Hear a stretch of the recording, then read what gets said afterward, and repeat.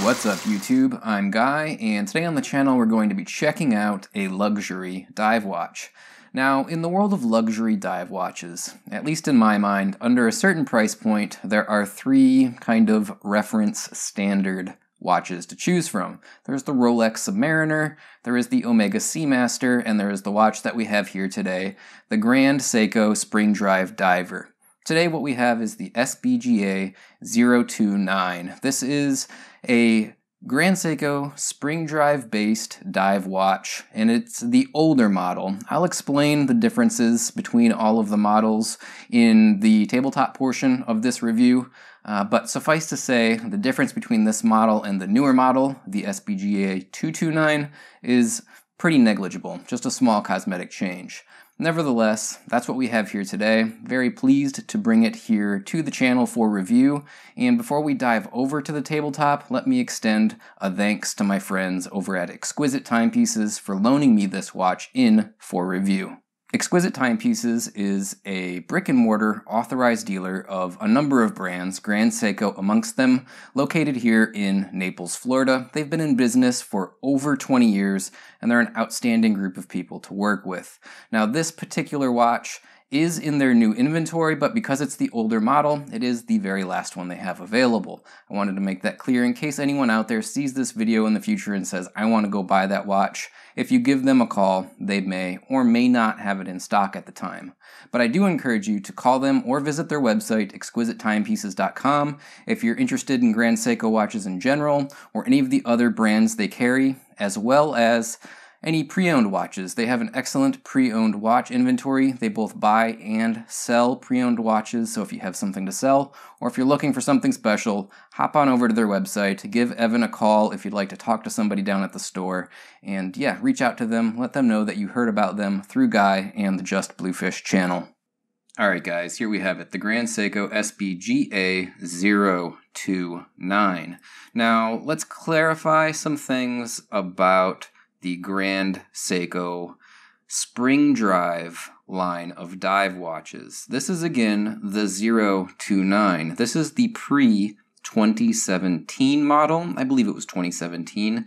They came out with a new series of watches that are exactly the same with one small exception. The logo placement of the logo on the dial, and the price changed a little bit as well. Now, on the 029 model, or the 031 model, you'll see that the Seiko logo at the 12 o'clock position is the simple, standard, classic, old-style Seiko logo, with Grand Seiko emblazoned at the 6 o'clock side of the dial. That's been changed for the new model. Other than that, and the price, they are the same watch. There's also two different types of watches. This is the stainless steel model, the 029. The new model, the 229, would also be the more recently updated stainless steel model. There is the 031 or the 231, and it's the same watch but in titanium, a titanium case and titanium bracelet. Again, what we're looking at here is the stainless steel version, and it's the older dial configuration or decoration. Other than that, effectively identical to the most recent and current production model of the Grand Seiko Spring Drive dive watch. Will we be doing a comparison of the Grand Seiko Spring Drive dive watch to the venerable and one of my all-time favorite watches, the Rolex Submariner? Of course we will. A little bit of a spoiler alert. I love both of these watches, and I know a lot of you guys are probably going to say, oh, all he's going to say is good things about the Rolex and bad things about the Grand Seiko. Not so. I think these are both fantastic watches, and while everybody knows that I love this Rolex, I really do like the Grand Seiko quite a bit. Towards the end of the video, we'll bring this Rolex back into frame and we'll do a little bit of comparison between the two watches. But for now, let's just talk about the Grand Seiko. Before we get into the basic specs, let's talk price on this watch. The old version, this version, the 029 SBGA029, has an MSRP of $5,700. Now, a lot of people are gravitating towards these older dial designs. They like the dial design on this better than the new one. Of course, there's a lot of people that like the newer dial design better. I'm kind of in the 6 of one, half a dozen of the other camp. I like them both just fine. I could happily live with either. But at $5,700, you could save a little bit of money on this watch. The new version, the reference number SBGA029, is $6,000. You're paying a $300 premium to get a new dial. Basically, everything else is the same. So they did a little bit of a price increase when they redesigned the dial of these watches. So if you want to save a few bucks, and if you do like this dial, I would hurry up and hunt one of these watches down, because they've been out of production now for a couple of years, and they're getting harder and harder to find. Now, I did mention that there's also a titanium version of this watch. Titanium case, titanium bracelet. That's the SBGA 231 or the 031 for the older version. That watch comes in at just over $7,000, $7,100. So you save a considerable amount of money if you go with the stainless steel option. I like the titanium. I have seen it. I don't have one here today to review, unfortunately. But I don't think I like it enough to spend an extra $1,000. I do like the stainless steel version just fine. If you want to go with the more lightweight titanium version, I wouldn't call you crazy. Personal taste and preferences. But for me, I think I would just save the money and go with stainless steel. Let's talk specifications on this watch. First, the dimensions. A case diameter of roughly 44 millimeters, maybe a hair over 44 millimeters as a matter of fact. A lug width where the bracelet attaches to the case of 22 millimeters, an overall thickness of 14 millimeters, and a wingspan, a lug-to-lug length from one tip of the case to the other, 50.5 millimeters. That's kind of the only real downside dimension for me. 50.5 millimeters lug-to-lug or wingspan is pretty long. However, because of the overall shape of the case, the geometry of the case, this doesn't present nearly as big as that 44 millimeter diameter might suggest, or that 50.5 millimeter wingspan might suggest. This watch wears or presents very nicely on the wrist, even on my 6 3/4 inch wrist, and that's why I actually do like this watch quite a bit. There's, of course, a number of other reasons. The price, it's a pretty good value. I am a big fan of the Spring Drive movement. Aesthetics are outstanding. Overall, yeah, it's fantastic. I'll get into all that in a minute, though. Let's continue on with the specifications and features for this watch. We have a 316L stainless steel case and bracelet. We have a sapphire crystal that is applied, I guess is the word that I'm looking for, with an AR coating on the inner or underside. That's important to note because a lot of people dislike having an AR coating on the outside of the crystal. It can get scratched or scuffed up. It can show marks and wear. So you get great AR properties, anti-reflective properties, without the problem of your coating potentially getting scratched or scuffed up. Now, we do have water resistance. This is a true dive watch by all definitions. 200 meters of water resistance, and of course, a screw-down crown. The screw-down crown, and we'll look at it more closely in a moment, is handsomely signed and very nicely done with the Grand Seiko logo. We do, of course, have an elapsed time bezel, as you would expect for a dive watch. It is a 120-click unidirectional elapsed time bezel. Luma-bright luminescence on the dial handset and on the luminous pip at the 0 marker on the elapsed time bezel.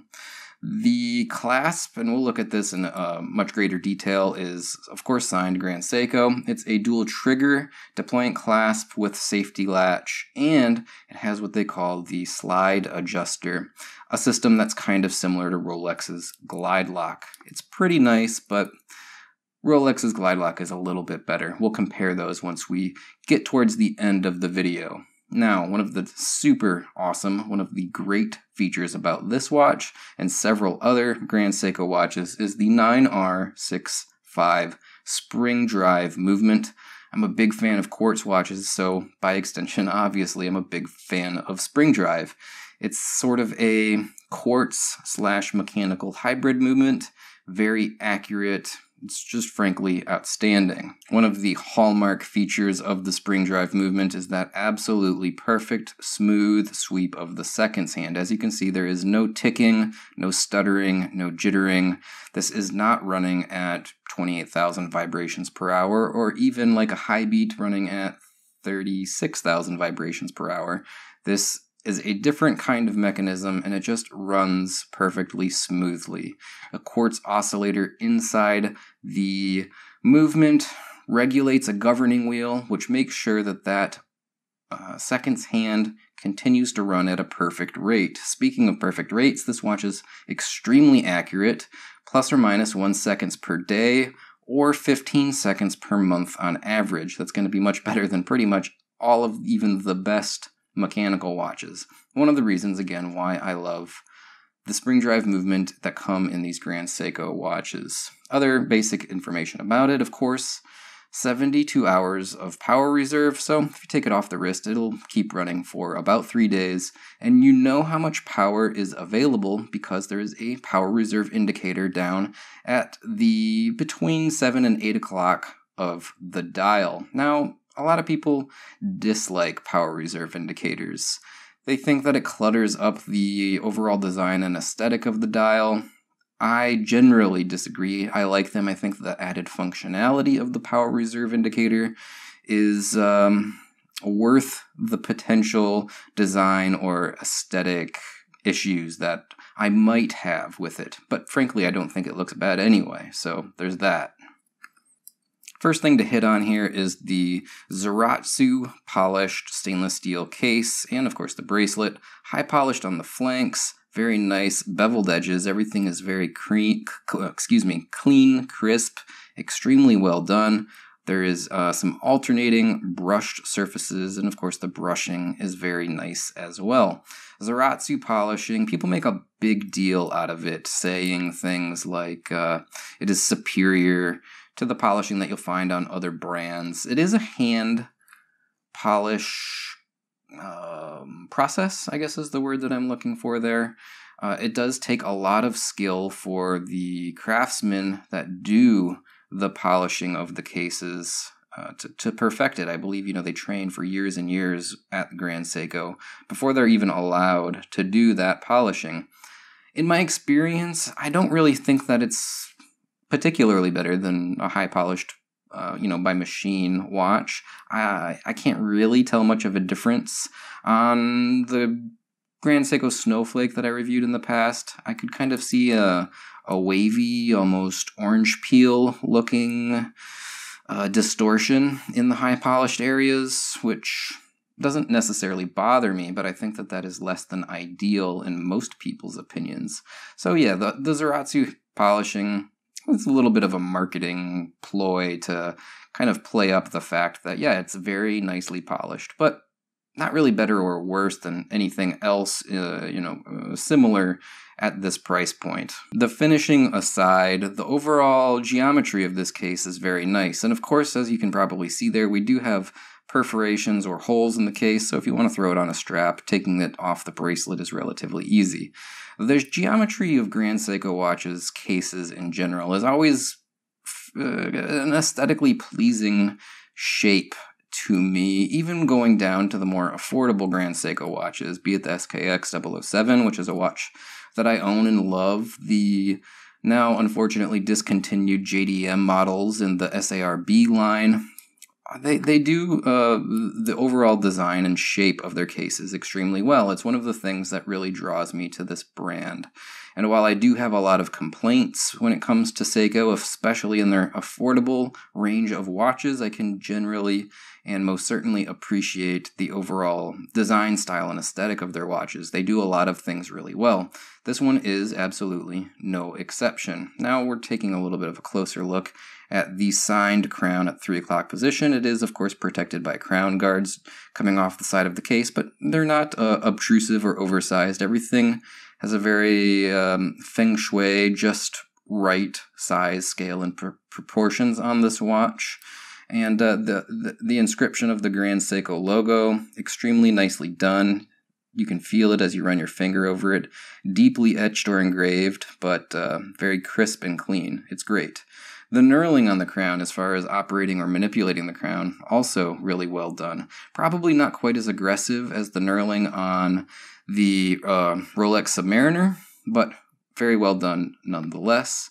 Now I'm going to zoom in here just a little bit closer to show you a couple things about the crown. First things first, when the crown is unscrewed, and I don't know if you'll be able to see it on camera, there's a little red gasket inside the on the crown stem there, or the tube, I guess technically. That it's red, I think, is probably to be an indicator, so that you can look down and note that hey, the crown is pulled out, and you don't accidentally forget to screw it back in. Perhaps from this side on camera, you can see it a little bit better there, the little red indicator.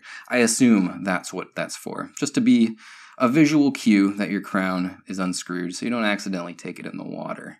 Now, hand winding the movement, as you can see, the power reserve indicator is almost all the way full, but as we hand wind it, if you keep an eye on that little hand, you can see that it goes up and continues to rise, showing us that now at this point we are at a complete 72 hours of power reserve.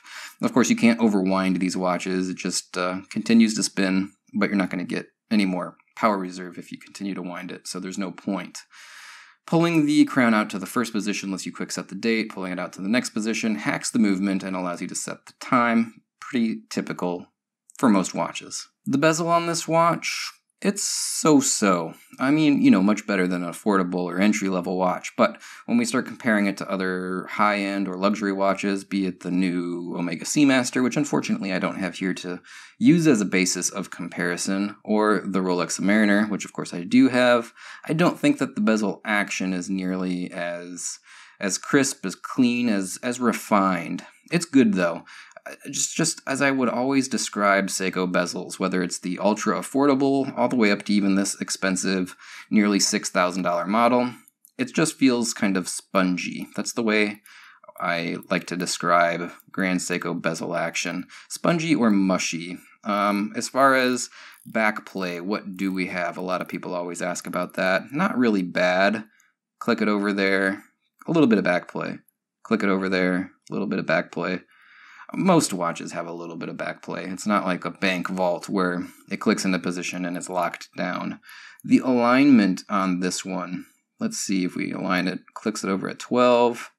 Not a perfect alignment to me. If I click it over one more, you can see that it is off just by a hair. That's a little disappointing when we're talking about a, frankly, very expensive watch. Now, you can kind of rest it in halfway between to get it to line up, and it stays put, but it's not right on the detent. It's like right there is right on the detent. It's just back towards the 1 minute side slightly.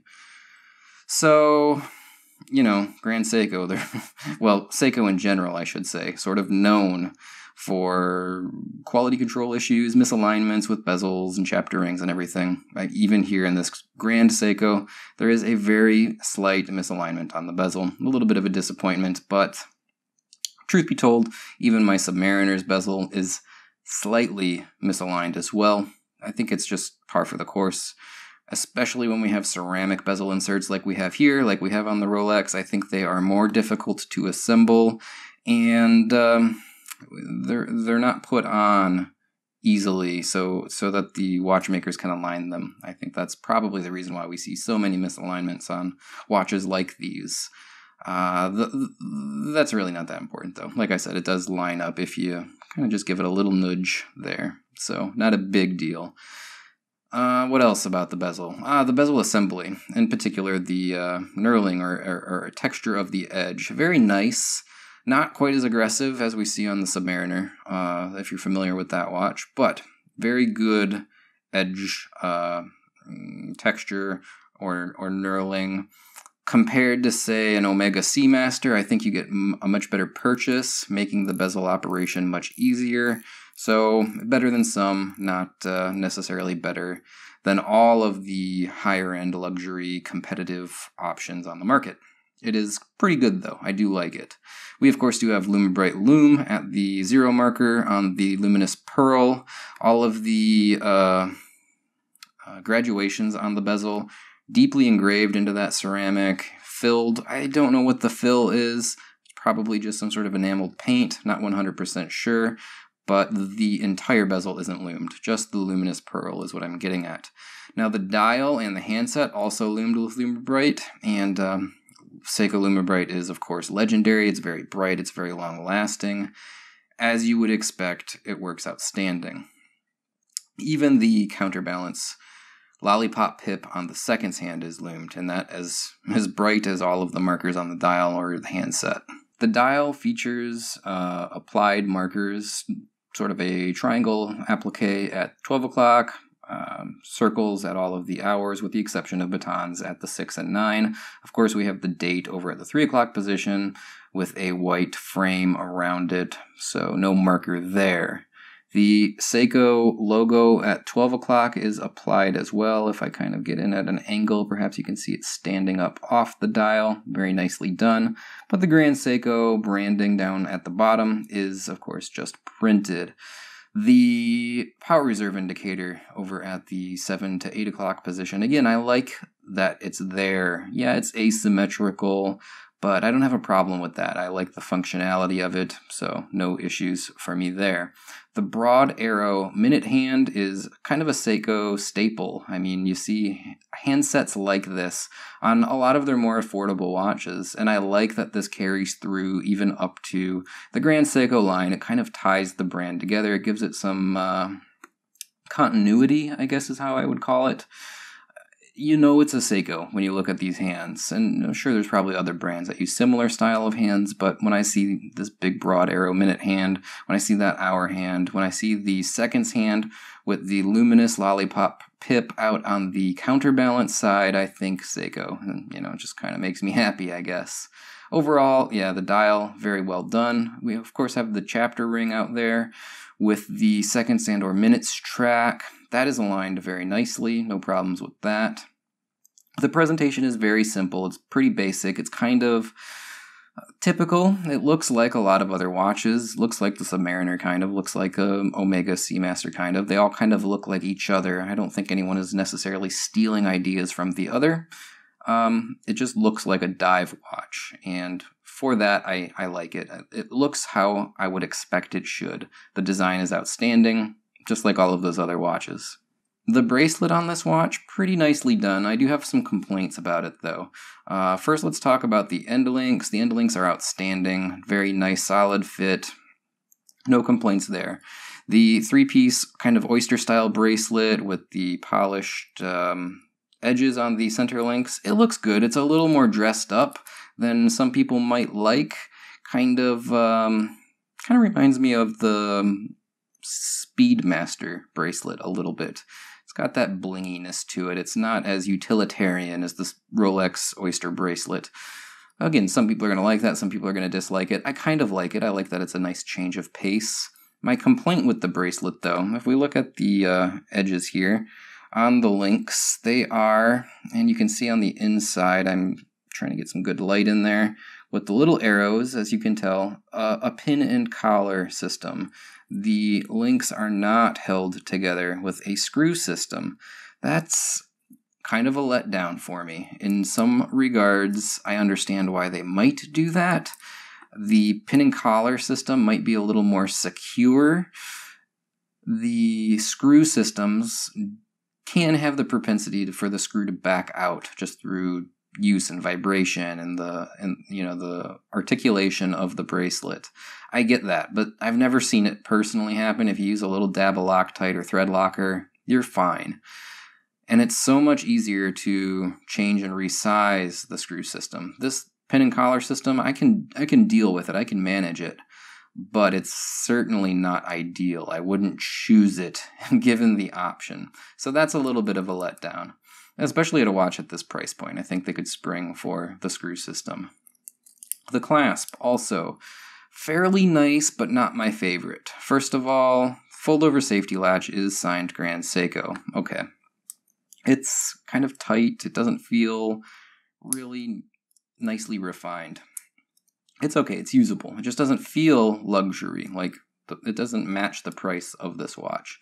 The dual trigger deployant on the clasp, again, it just feels like It's not matching the price, the expectations. We do have micro adjust, but it's the standard style pin micro adjust, spring bar style micro adjust. That's kind of strange that they have that, and they have this adjustment system where you open this hinge and then you can slide out in increments up to about an inch. You can open up the clasp. So you can dial it in with the micro adjust here in the clasp, and then you can also do your daily kind of, I want to let it out a little, I want to bring it in a little adjustments with this thing. The problem is, it's just kind of an ugly system. Like, let's say you wanted to let it out while it's on your wrist. That doesn't look very high-end or attractive. Also, the metal of this piece of it, of this slide adjuster as they call it, does not feel like really, really high-quality metal. It feels like kind of low-quality stamped metal. A little bit of a letdown. Now, that's just in terms of quality. In terms of functionality, it absolutely works. When it's on your wrist, if you need to let it out a notch or two, you can let it out a notch or two. And as a matter of fact, you can do it while it's on the wrist. So you don't even have to risk the watch falling off. You just open it up and just let it out while it's on your wrist a hair. That functionality is good. It's just the overall quality kind of lets me down a little bit. It's certainly usable. It's certainly better than nothing. It's better than what a lot of more affordable watches are offering, but when we compare it to the Rolex Glide Lock or the new Omega Seamaster's adjustable clasp system, the name of that escapes me. I don't know if they actually have a technical name for it or not. It's not as good. I mean, functionally it's the same. They all work more or less the same. It's just not as nicely built. It's not as refined. It's not as high quality. So, 6 of one, half a dozen of the other, maybe is one way to look at it. But when it's on the wrist, I think that's probably the biggest complaint. And you have this little gap here. That just doesn't look aesthetically very pleasing. And I'm glad it has, I want to say I'm not a fan, but I'm glad it has something. I'm just disappointed that it's not as good as I know they could make it. They could do better and should do better. Now let's talk comparisons. And unfortunately, I don't have a Seamaster. I would love to compare this to the Seamaster as well, because when we're talking about high-end luxury dive watches, under $10,000 anyway, because we could talk about the Blancpain 50 Fathoms as well. I mean, mainly what you're talking about is the Submariner, the Grand Seiko, and the Omega Seamaster. Unfortunately, again, I don't have the Seamaster here, so we're just going to look at these two. In terms of the overall size, something that I like about the Grand Seiko is that it doesn't feel a whole lot bigger than my Submariner. My Submariner is, of course, got a 40mm case diameter, lug-to-lug 48mm. On paper, this is 44mm with a lug-to-lug of 50.5. On paper, that's quite a bit larger. But on the wrist and in person, the visual presentation between these two watches is not significantly different. Both of these are perfectly wearable, even on my relatively slender 6 3/4 inch wrist. As a matter of fact, let's throw the Grand Seiko on the wrist so give you guys an idea of how it looks. So there it is, again, 6 3/4 inches of my wrist circumference. And yeah, it works. It's not too bad. Generally, this lug-to-lug distance of 50.5 would be way too big for me. But I think because of the contours of the case shape, which is kind of going to be difficult to find a good angle, it works. It honestly works. I could probably do this size watch in this style and configuration without too much of an issue. Now, I can take bigger watches when they're dive watches and when they're chronographs. I like for a more casual, just time-only watch, something a little bit smaller, generally 36 to 38 millimeters. And I used to always say that for dive watches, I like 40 to 42, preferably. But even at this 44 millimeters, this is a very wearable watch. The size and scale works because I think of the design aesthetic. I can't really express why, but for some reason, even though this is much bigger than I would generally prefer, it works really well. Now, of course, the Grand Seiko, much more affordable, $5,700 MSRP for this specific model, the older dial variation, the current generation $6,000 versus the Submariner $8,550. $6,000 to $8,500, call it a $2,500-ish difference. That's a big difference. I think that makes this Grand Seiko a huge value prop. Now, technology-wise, they're significantly different. The Grand Seiko, I'm pointing to the Rolex for some reason. The Grand Seiko is, of course, Spring Drive, which is a quartz regulated movement that runs on a mechanical winding mechanism. It's kind of a very simple way to describe it. That technology is very, very much different than your standard Swiss lever escapement style like the Rolex here. Some people are going to say, I don't want a watch that has a quartz crystal anywhere near it. I have no interest in that. To those people, I don't know. Yeah, this isn't the watch for you then. That's, the long and short of it. Get a Rolex, get a Seamaster. I think there is a high beat Grand Seiko that aesthetically is a little bit different, but still a very nice watch. Maybe that's an option for you. But I love the Spring Drive because it's so accurate. It's a very set it and forget it. As long as you keep the power reserve up every 3 days, good to go. Speaking of power reserve, 3-day power reserve or 72 hours to a 2-day or 48-hour power reserve on the Rolex. That's another big difference. The Rolex has, at least on this particular version, this is the Submariner Date, the Date Cyclops. A lot of people hate that Cyclops. I love it. I can definitely say that I wouldn't want the Cyclops on the Seiko because it just would look a little weird on a Seiko, but I love having the Cyclops on the Submariner. It makes it much more legible and readable. Even at this zoomed-in distance here, you can see how much better you can see that date. Now, again, some people are going to hate that, though. That's going to make watches like the Grand Seiko or maybe the Omega Seamaster more appealing to those people if they want a dive watch with a date. The bezels, the Rolex bezel is just better, straight up. Better edge texturing, although the edge texturing on the Grand Seiko is good. Better action overall, manipulating or operating the bezel, it's just overall better on the Rolex. Not to say that the Grand Seiko is bad, but, it is what it is.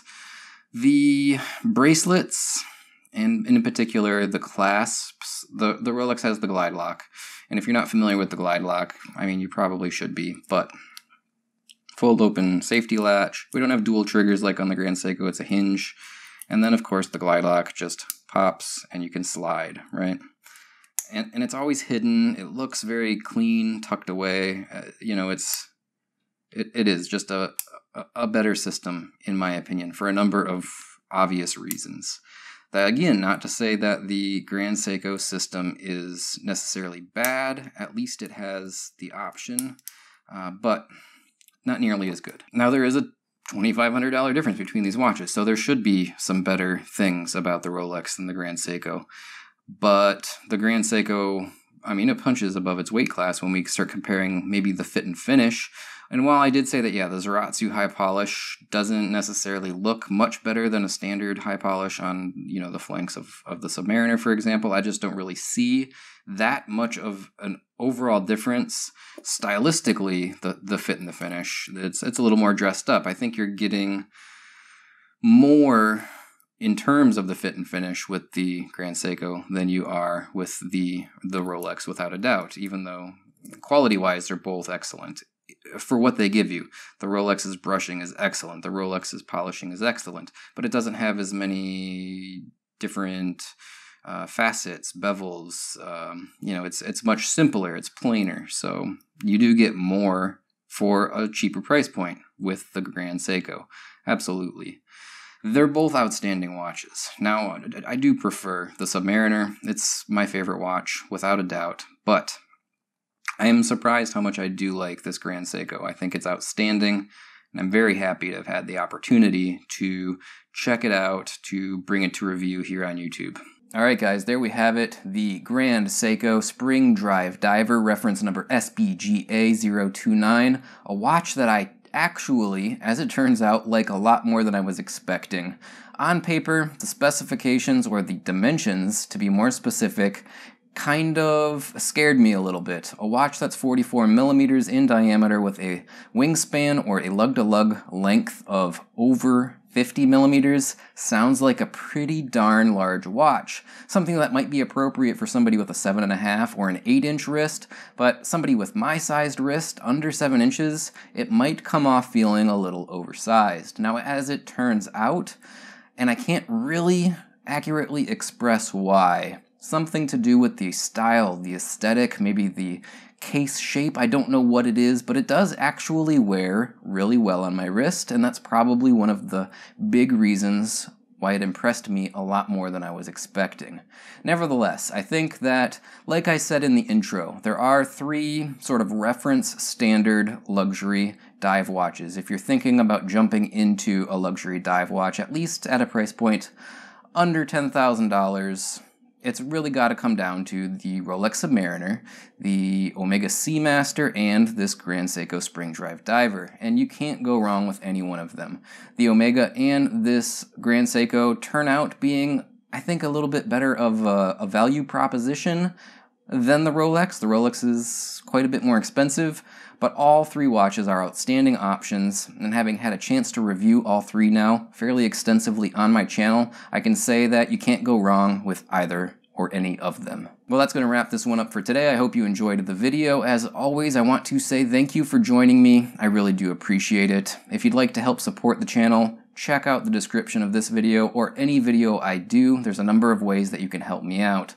Number 1, join me on social media, be it Facebook, Twitter, or Instagram. Links are down below. I'd really like to get some more support over there. Number 2, if you'd like to help me out financially, which I do greatly appreciate, I have links to my Patreon account. A big thanks to the guys that have been supporting me on Patreon since the beginning of my YouTube channel.